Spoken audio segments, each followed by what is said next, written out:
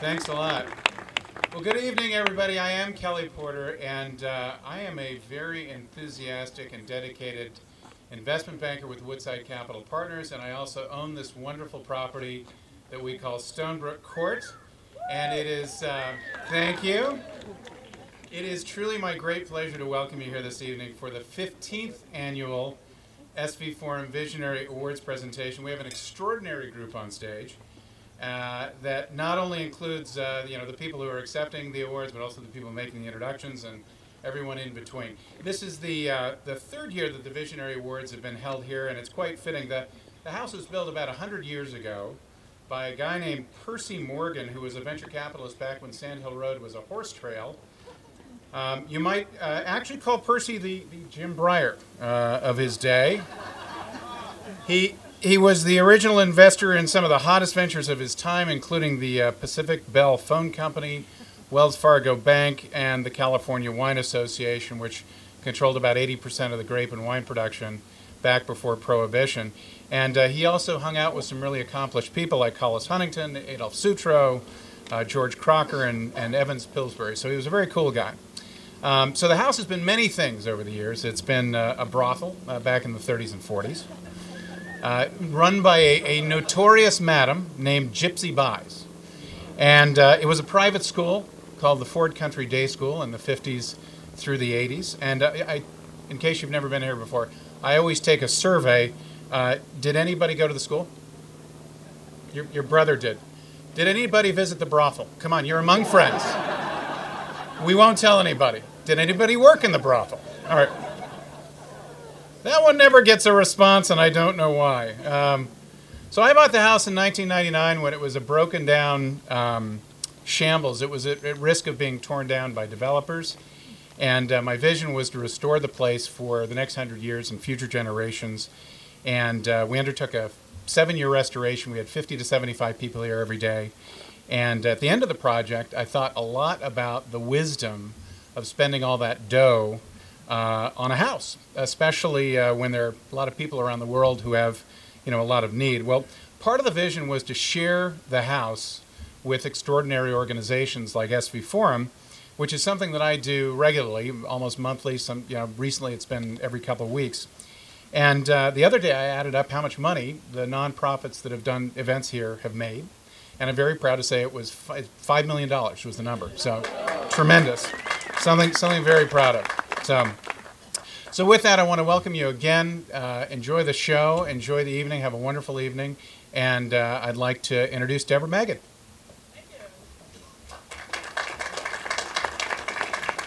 Thank you. We're very lucky to have such a gracious host, and he's arranged fabulous weather for us, which is no mean feat and not something that everyone can do. This is, as we've said a few times already, our 15th annual Visionary Awards. The first one was back in '98, and I have to say I was not at that one. But we've been a very busy organization since the 14th annual Visionary Award, which was on this lawn in this very spot. We introduced our new SVForum branding last year. We've held a couple hundred events, everything from clean tech breakfasts, health tech breakfasts with our new sponsor, Genentech. Thank you, Genentech. We have an amazing volunteer organization that's put on special events every single week for the special interest groups, and the staff and volunteers have put together some very amazing large-scale events, especially my favorite from last year, Education and Tech, which one of our visionaries I'm sure will be very excited to hear about. So one of the busier things that we had to deal with last year was our CEO, Susan Lucas Conwell, went to take a job up in the city within a very nice private company. And Jim Lucier, where's Jim? Jim Lucier, a venture capitalist and board members, stepped into the breach, and we conducted a search all across the country to find a new CEO. And what did we find? We found Chris Gill right under our noses here in Silicon Valley running S-Base. And so we're very happy to have found him. For those of you who don't know Chris, He's a serial entrepreneur himself, and you might have come across him in and around the Valley because he's often speaking at events. He teaches classes at the MBA schools and gives lectures. He coaches entrepreneurs and is a real role model for the startup companies we have around here. And in fact, he does that all around the world. He also can be seen, if you listen well and look well, playing rock guitar at some real dive bars around Silicon Valley. Who doesn't love a dive bar? Or shall I say, who doesn't love a rock guitarist? So without further ado, let me introduce Chris Gill, the ever creative and charming CEO of SVForum. Goodness gracious me, how do I follow that? So, not only do I have that to live up to, but I've got this tremendous group with me up on here on the stage. So thank you very much, Deborah. As CEO of SVForum, it is my great delight to welcome you here for the SVForum's 15th annual Visionary Awards ceremony, and the first since SVAs joined with SVForum. So I'd also like to take this opportunity to recognise our staff, as already been mentioned, who manage over 200 events per year. That's an event per working day, including this one. They make my life very, very easy because they're outstanding staff. The volunteers and program chairs who help us do a lot of these programs, they're a key part of our 2,600 membership. 2,600 and growing at the fastest pace ever. We've had the fastest sign-up rate ever in the history of the organisation in May, and we're now at the highest level the organisation has ever had. And it's continuing to grow. Our 40 annual sponsors, and in particular our sponsors for this event, Deloitte, King & Spalding, Nokia, City Ventures, and Silicon Valley Bank, without whom this event would not be possible. So thank you very much for that.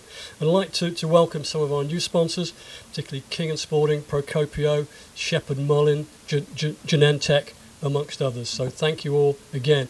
Without your sponsorship, the organisation could not exist, and this event couldn't happen. I'd also like to take the opportunity, because I've got you here, and having had you here, the thought of having a captive audience of 250 people to bring the guitar out and do some rock was almost overwhelming. You'd have been the biggest audience I'd have had to date. But I'd like to thank the board of directors of SVForum, who really are a dedicated team that have helped make the organisation an outstanding advice and support resource for entrepreneurs and technologists within Silicon Valley. And I'd also like to mention some of the members, the board members who rotated off the board this year. Jim Lucier has already been mentioned, Brian Gonsher of Deloitte, Henry Thierry of Nokia. He's now the CTO of Nokia, and his workload just doesn't allow him to do that. And Daniel Lewin, who was very instrumental in helping us find some of the honorees we have with us tonight. He's vacationing in Europe, and for some reason, I couldn't get him to get the priorities shifted, so. But plus our previous honorees who have joined us tonight, and a special welcome to Heidi Rosen, who I think has already been mentioned. Tom Brooks, who I think is here. Tom, good to see you. Anne Wimblad, of course, and Pramod Haq. I don't know if Pramod is. There we go, there's Pramod. It's a great pleasure. Thank you for coming along. Very much appreciate it. And also a great thanks to our gracious host, Kelly Porter. Yes. One final thank you to those of you who don't know. We've recently moved into new offices at the Subrato Centre for Non-Profits in Redwood City. It's an outstanding place for us to have offices with terrific resources, and we'd like to thank the Subrato Family Foundation for helping us do that. That's a terrific gift for them. So to keep things moving along, because I know I'm standing between you and some more drinks and some lunch and seeing and hearing from the visionaries, each of the 2012 visionaries has reached further and innovated in ways that make a significant impact in this world and beyond. I mean, this is just outstanding. They know better than most that magic formula of vision, persistence, leadership, skill, and luck that leads to success. Individually, they've all been recognised recently as leaders in their field, including Jim listed as #1 on the Forbes Midas list of venture investors, Sal as one of the Time top 100 most influential people in the world, Elon with the success of the SpaceX Dragon capsule and the Tesla Roadster and the launch of the Model S, and David as author of The Facebook Effect and founder and CEO of Techonomy Media, amongst a host of other accomplishments in technology media. So David, Elon, Jim, and Sal, you embody the SVForum ethos of inspiring and supporting people to reach further, to create new approaches, new technologies, new products, new companies, even new industries. So thank you for accepting the SVForum Visionary Award and for being with us this evening. And now I'd like to say a few words about Andrew Bracchia, who